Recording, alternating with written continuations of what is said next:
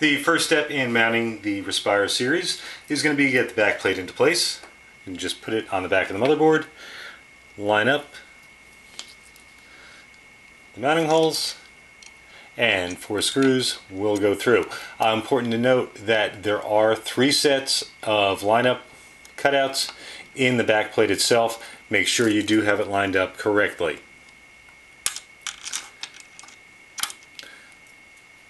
Four screws go right through into the motherboard cavity.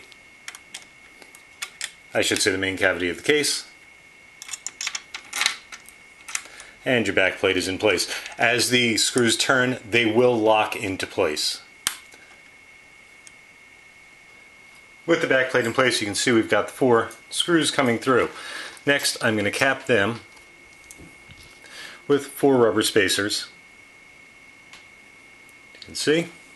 Now these are not only going to act as spacers, but they are also going to hold the screws in place while we work.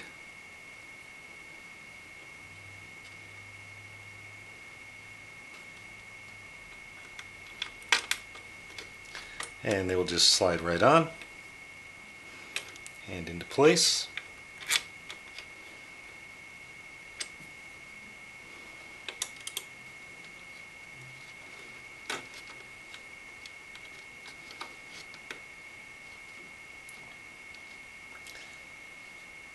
And that's going to give us a little bit firmer of a mount for the screws, as well as I say, act as a spacer for the retention brackets.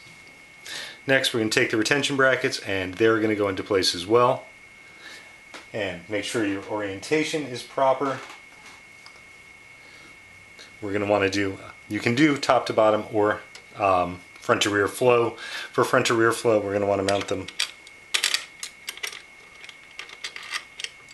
on the 2 sides.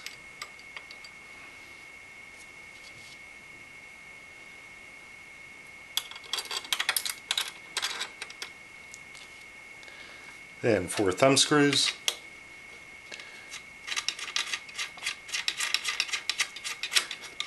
We'll secure them into place.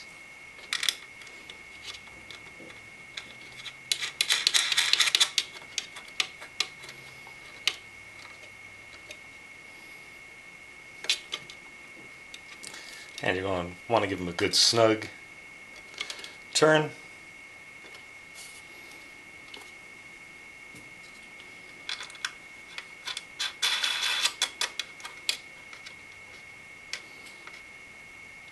They will have a little spring to them because of the rubber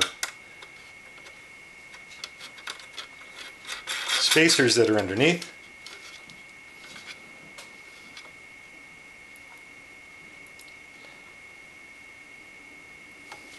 And your mounting kit is in place.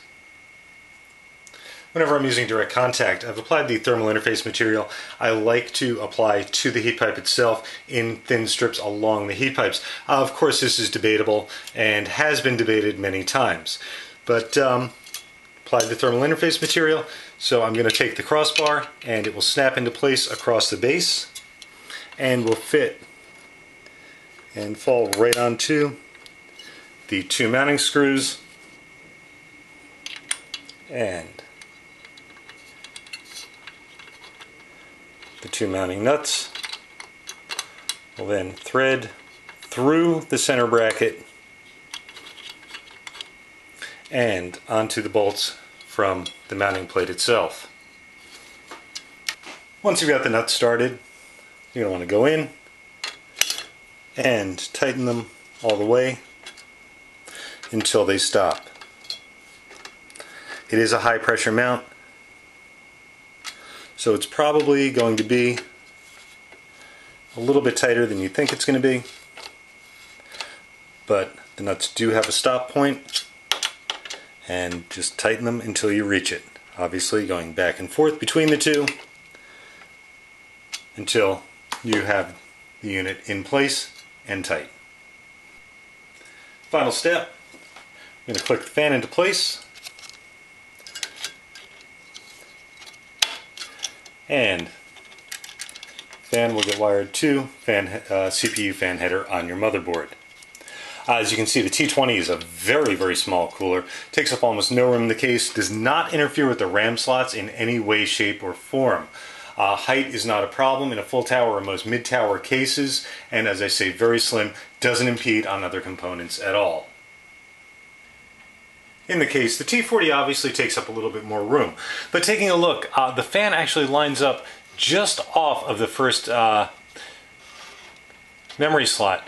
Some tall RAM is going to fit, particularly if the heatsink on the RAM tapers. For example, Patriot Viper Extreme or Viper 3 will actually fit in the first slot. I don't know about Corsair Vengeance or any of the G-Skill RAM, but I did try the Patriot RAM and it does actually work in the first slot. But either way, standard height RAM, all 4 slots naturally. These 3 completely unimpeded, and really nice looking install in the case, especially for a lower price cooler. Very easy install in the T20 and the T40, and a very solid install.